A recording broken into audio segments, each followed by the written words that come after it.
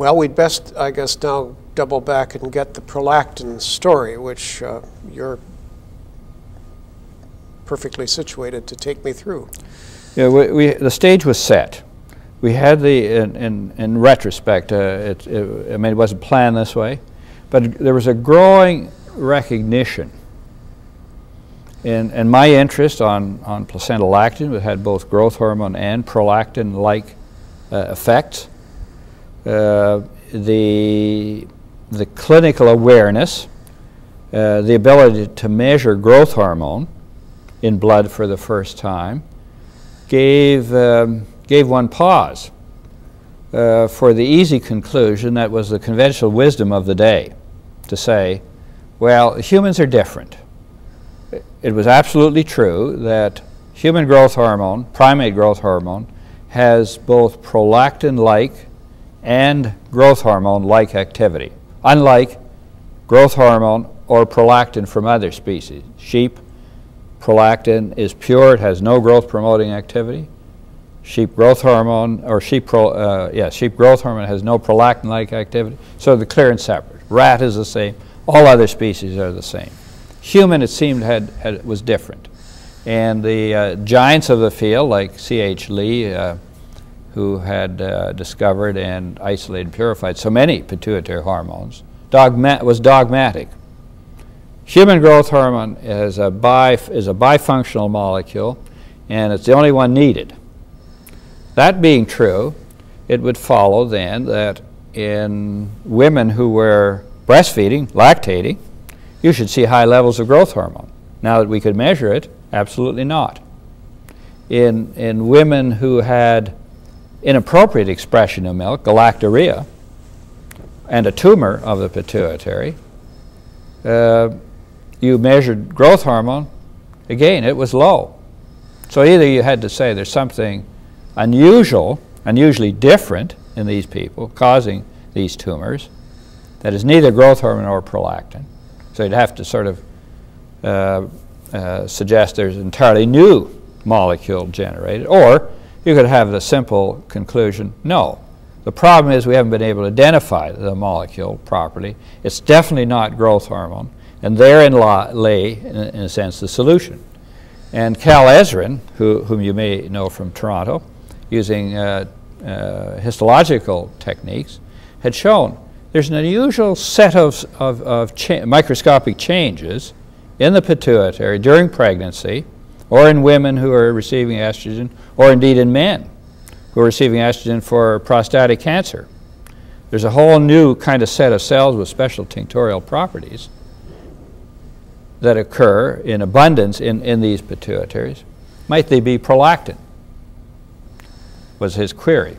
As a matter of fact, he was rediscovering what Erdheim and Stumme had described in careful descriptions in the turn of the century, when women often died in childbirth. They had an abundance of material to study, showed not only is there change in the microscopic appearance, the homogeneity of the cells of the pituitary are taken over by pregnancy cells. And this was the early days when there was talk about hormones. They suggested, well, maybe, just maybe, these cells are the source of the milk production in lactating women. And of course they were right. And all of that, then, the clue was, it's not growth hormone, it can't be, it's from these tumors. So maybe the approach would be an immunologic one. The antibodies don't recognize this molecule, antibodies to growth hormone, or maybe even better, antibodies to placental lactogen, which we had in abundance in sheep. So we had buckets of antibodies available. So we began the studies in I guess the other circumstance was that Jules Hardy at the Notre Dame Hospital was removing pituitaries through the transsphenoidal route, a procedure he had developed, and would suck these tumors out, and we, through John Beck's intervention, we gained access to these and used exactly the same techniques as we had for studying placental lactogen.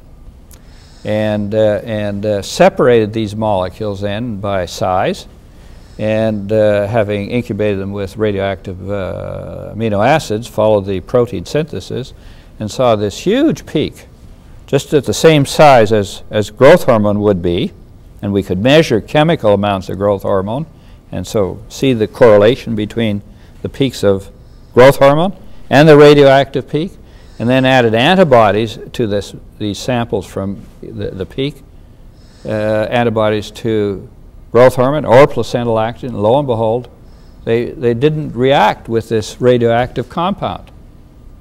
And so the one thing it was not was growth hormone. And we conclude immediately the one thing it must be is prolactin. Because in rat, if you did the same experiment, it would all be prolactin. And as a matter of fact, I went home when, we were very interested in watching the counts come off the counter and plotted it. And I went home and announced to my mother-in-law, I've discovered a new hormone. And was fairly confident, maybe trying to impress her, and as it turned out, it was right. You've sketched it as a very beautiful piece of analysis. In reality, did the research project develop that easily? Well, it was was a fair bit of work, but it really, the logic that underpinned the approach and the analysis was just as I've outlined it, and these studies take a bit of time to set up and do, but they actually worked, just as I've outlined them. Then it took probably another year from that original kind of bragging, if you will, to actually prove definitively this is prolactin.